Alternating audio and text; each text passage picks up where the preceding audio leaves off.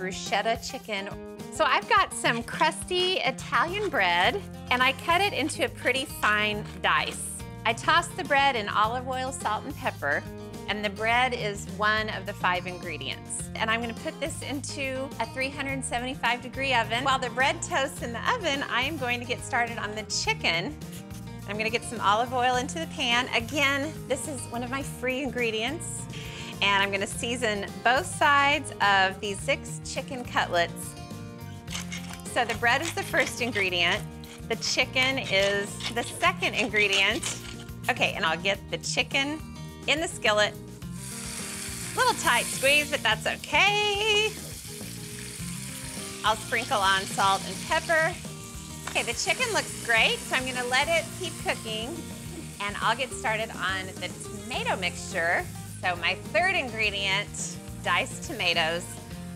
And then I'm gonna press in some garlic, and the next ingredient is fresh basil.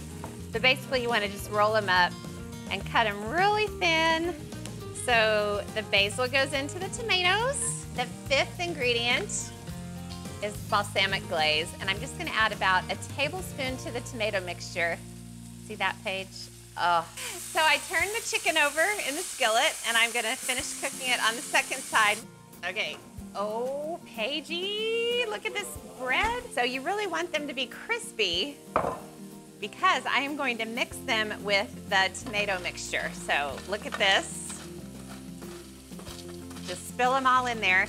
And this is something that you definitely want to do at the last minute. After about 15 minutes, the little bread chunks will start to get a little bit soggy as they soak up the liquid in the tomatoes. I've got a pretty white platter. The chicken is done. Now, look at this, guys.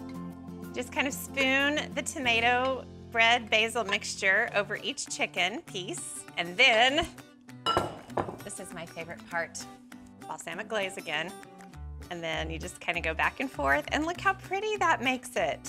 Isn't that gorgeous?